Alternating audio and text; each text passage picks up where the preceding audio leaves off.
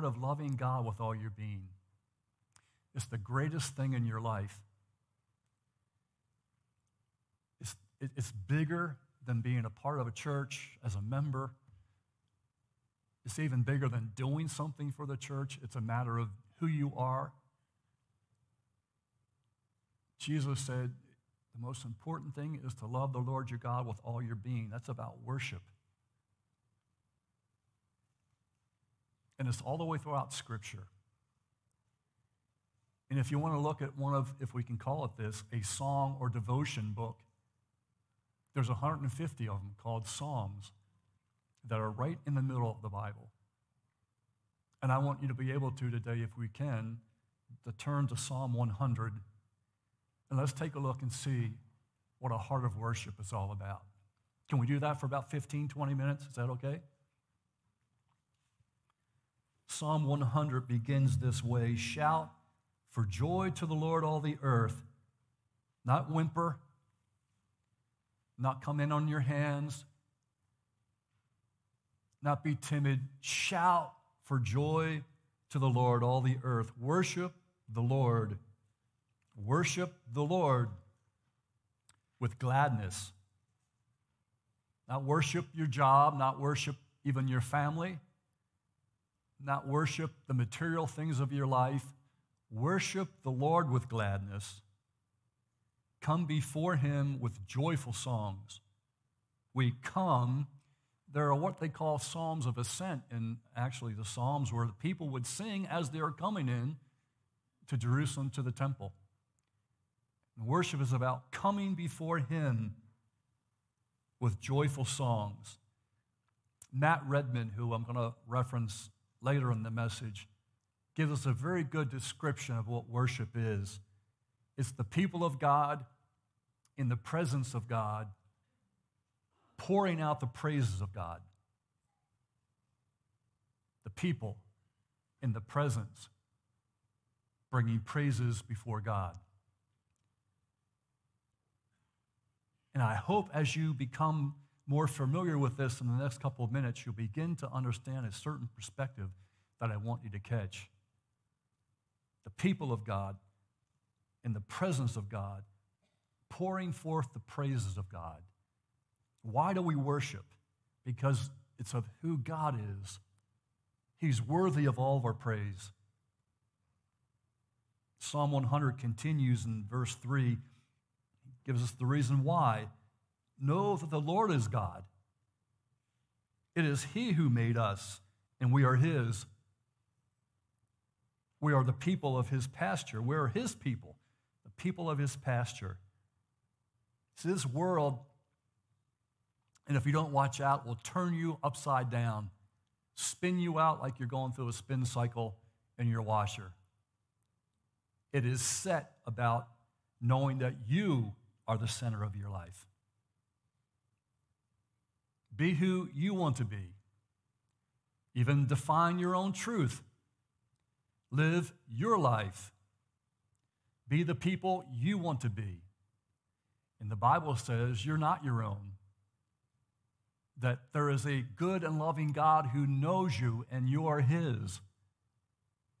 And we are to come and bring adoration and praise to the one who gave us life, who sustains us, who knows us like a shepherd knows his sheep, and enter his gates with thanksgiving and his courts with praise.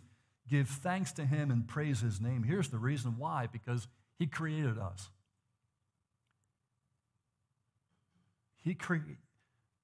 A good and loving God created you. The Bible says he created our inmost being. That while we were being formed in our mother's womb, the Lord was having general watch care and oversight. Yes, your parents procreated you, but the Lord was behind it all. He created us. We're his. He knows us. He knows that we need worship, and he knows that we need to worship him to find our meaning and hope in life. That's what worship is about. The source of our contentment is outside of ourselves. If you try to find your source of contentment within you, you'll be enslaving just like this world is to itself. But worship says, I'm going to find my source of help and strength and contentment in the one who made me. Yes, I'm willing to admit I've been made by a loving God, and I need him. And I need to give him the worship I need, because when I worship him, I found out what my purpose is all about. We okay with that? Worship begins with thanksgiving. Notice how he says over and over again, enter with thanksgiving. Sometimes it's hard to be thankful, and I need worship then more than I do ever. But you know what happens when you come and you are able to say, thank you, Lord, even for the smallest thing. You begin just like someone rolls a small ball of snow. You begin then to understand, man, I got so much more to be thankful for as well. I just want you to be thinking about that in your own life. What is it even this week that you could come into the house of the Lord and say, I'm thankful for? All this other stuff may suck, but if I'm really attentive to my life, Lord, thank you for being with me here. Thank you for providing this. Thank you for just doing it. See, sometimes we even forget. Some of the needs and some of the issues of my life, the Lord's answered, and we're not even perceptive to say, Lord, you have been with me. Can you just take a moment and just stop and say to yourself, yeah. I mean, it could be an ache. Trust me, as I get older, sometimes the aches are like, Lord, help me. And then if you don't watch out, it's like, Lord, thank you. Thank you for giving me a good life. Thank you for helping me. I looked at this issue in my life and, oh, Lord, we forget. We forget, don't we? And we need to stop and say, oh, help me to remember the blessings and the goodness. And that's what worship does. It helps us to focus our attention on the Lord, and then we begin to understand all the things that we can be thankful for. And if you're in the midst of a valley today, don't settle for grumpiness and bitterness. Don't allow yourself to become an ungrateful person. You've got too much to be thankful for in your life. I'm not trying to say that life doesn't come with deep heartaches. Please hear me on this. But I also want to tell you that you and I can be thankful for the things that we know God has given us in our life, and we need to stop and remember and rehearse the goodness of God in our life. Amen to that, everybody? Why can we have thanksgiving despite the issues of our life? Psalm 100, verse 5. Look there, verse 5. For the Lord is good. His love endures forever. His faithfulness continues throughout all generations.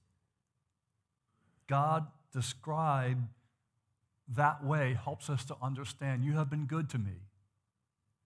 There have been heartaches and pains and things.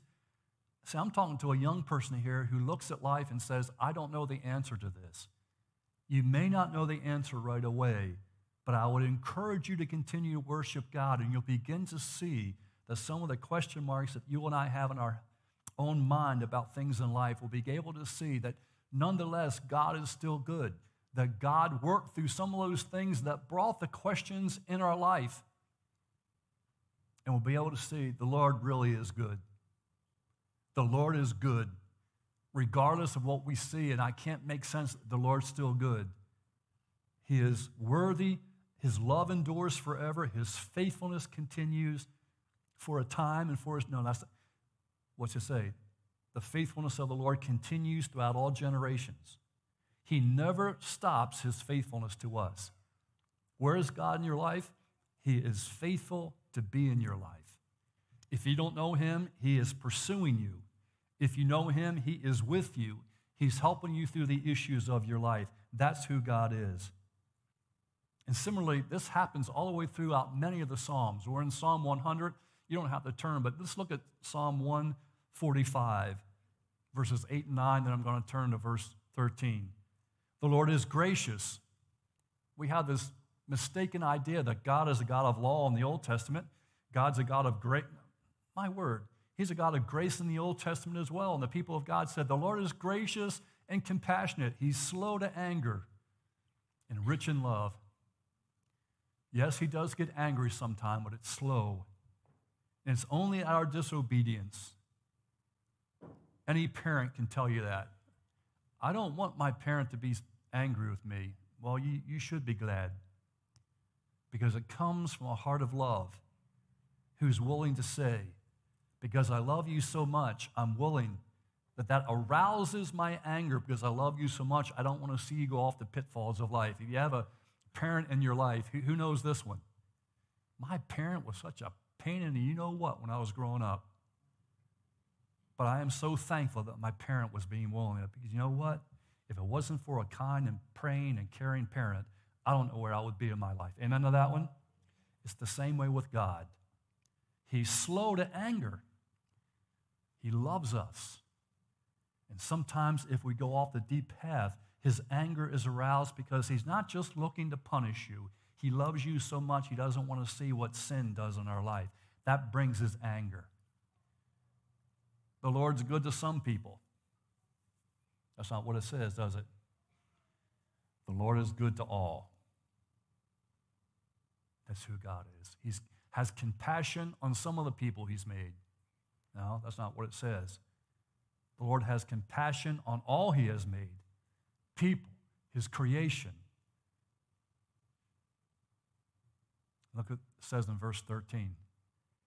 Your kingdom is an everlasting kingdom. John Lennon, when they came as part of the Beatles, I think it's 1962, 3 or 4, said, we're bigger than Jesus right now. Well, they might have been for a season. You understand my point? But like everything, we all die. But you say amen to this. The Lord is the bedrock of all life. Amen to that? He will never leave you. He will never change. His power and rule will never end. And friend, one day you'll want to know that. Because as you grow older, you want to know something that really matters in your life. God is the same. Jesus is the same yesterday, today, and forever. And he says, your kingdom is an everlasting kingdom, and your dominion, your rule endures throughout all generations. The Lord is trustworthy. See, here we are. We can trust the Lord in all his promises, and he's faithful. He may not look faithful right now in your life, but he is. And he's working in these circumstances because he is trustworthy and he's faithful. Amen to that? That's the character of God. That's why we can praise and come into this place of worship and say, I'm going to praise God no matter what, because we can trust his character. He's good. He's faithful. There will never be a time when he doesn't love us. Matter of fact, he's faithful even when we aren't faithful. Aren't you thankful for that? Lord, I just botched the whole thing up. Okay. The Lord's still faithful. I don't know what's going on in my life. The Lord is still faithful. His rule will never end. So the result of worship is this.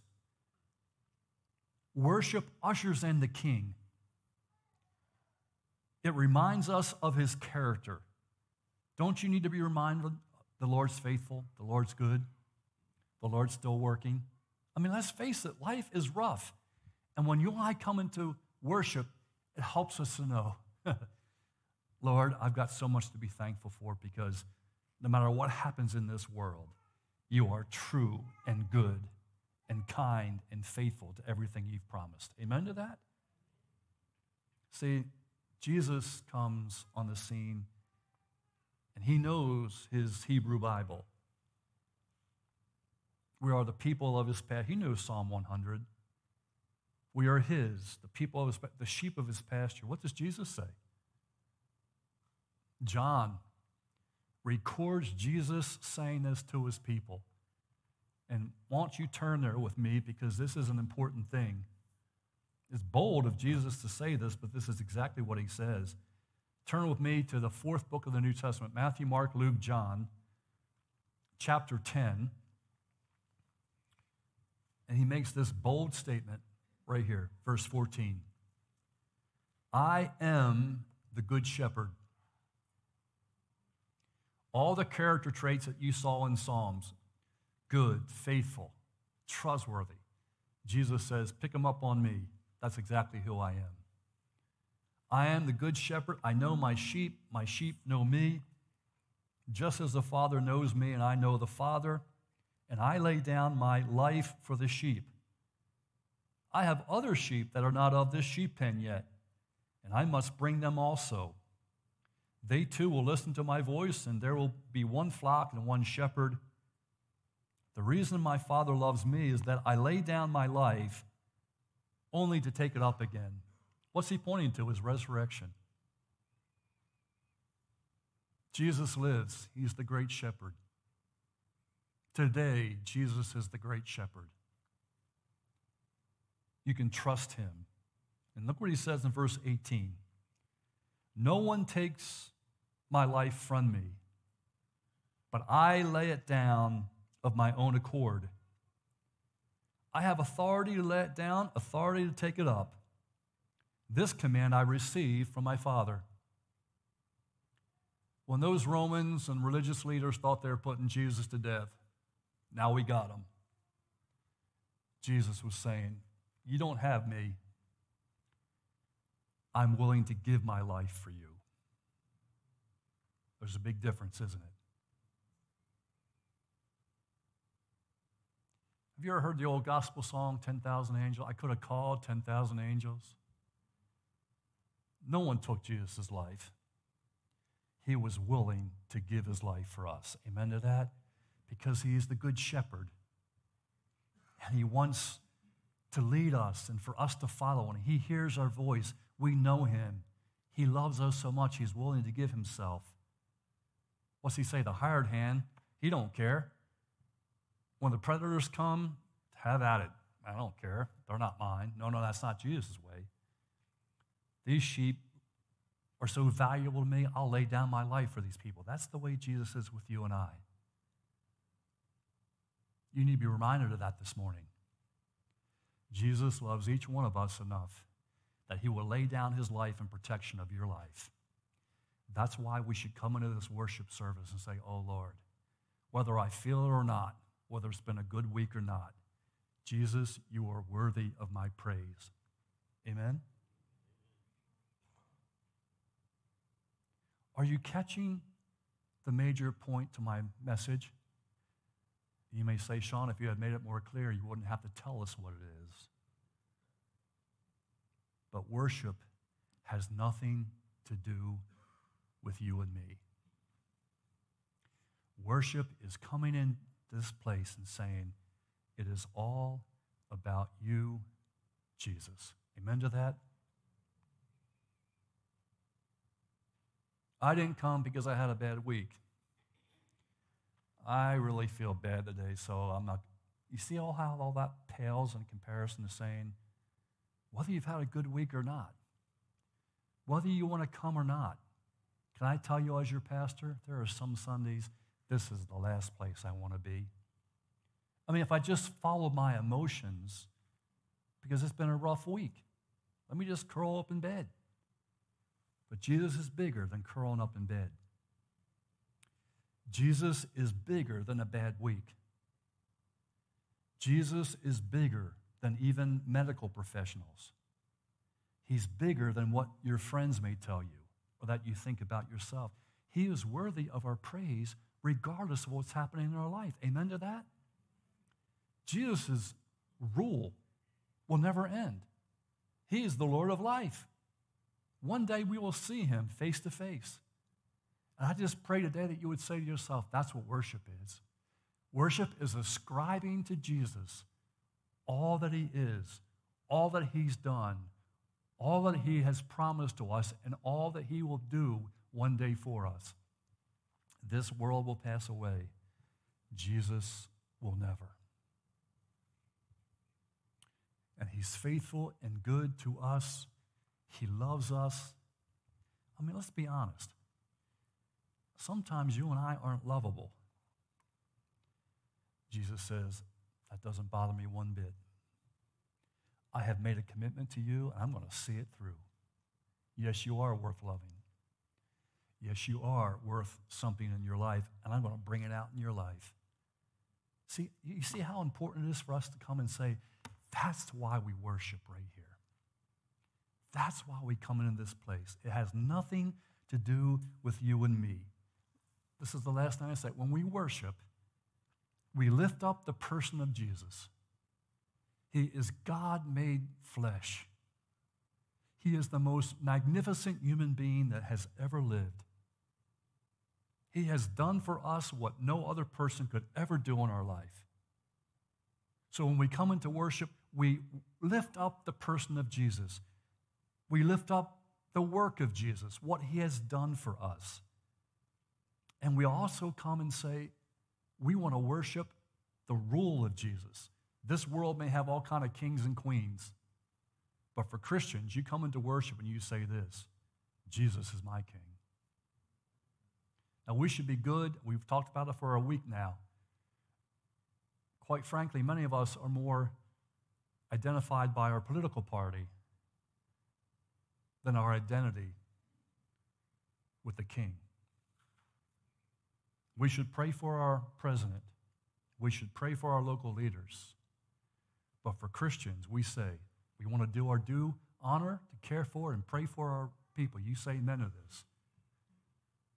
As a Christian, my allegiance is to King Jesus. Amen to that? There's no political party that holds all of Jesus. Jesus is the true king of my life. Amen to that? And we come into this worship service and we say to ourselves, I don't care who says they're the king. There ain't no bigger than King Jesus. And I come into this worship service and I stand and say, Lord Jesus, you are the true king of this world. And one day all the kingdoms of this world will be sucked up into your kingdom, and you will be the rightful reigning king of all of life. Amen to that? I'm only giving to Jesus what he already is. And one day we will see King Jesus and we'll be able to say, Lord, I worshiped you. This person might have been in reign. I was always waiting for you, Jesus. And I worshiped you every week, every day, because I know you're the rightful king of this world. Matt Redman, who I quoted earlier, he began as a worship leader in the United Kingdom, in England. And he was the worship leader for a pastor. And I won't go into all the great detail, but the pastor started to feel like the church was hiding behind the lights and the sound system and the production of their worship services. And the pastor said this, we're not going to meet in the sanctuary where all the lights and the great sound system and all this.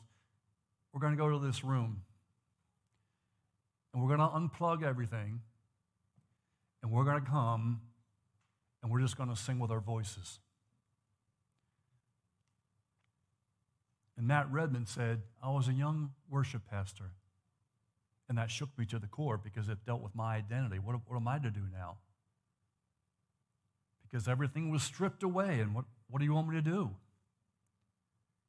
And he said it was a really tough time for him because his identity was in how the music sounded, how the mood was set, if everything sounded good. And he said he went home and he sat down and this song wasn't even written to be something that was brought to the public. When the music fades and all is stripped away, and I simply come, longing just to bring something that's of worth, that will bless your heart. I'll bring you more than a song, right? Because a song in itself will never be enough. I'll bring you my heart. And Matt said, from that on, They spent several months just simply with their voice and with their time saying, it's all about you, Jesus. Now, I want to have mighty music in this church. If you play any instruments, let Bailey know. But if we ever start to hide behind a guitar or drums or lights or video screens, and we leave and go, man, wasn't that a great service? I just love that. We don't say, man, wasn't it great to worship King Jesus? We have failed. We failed.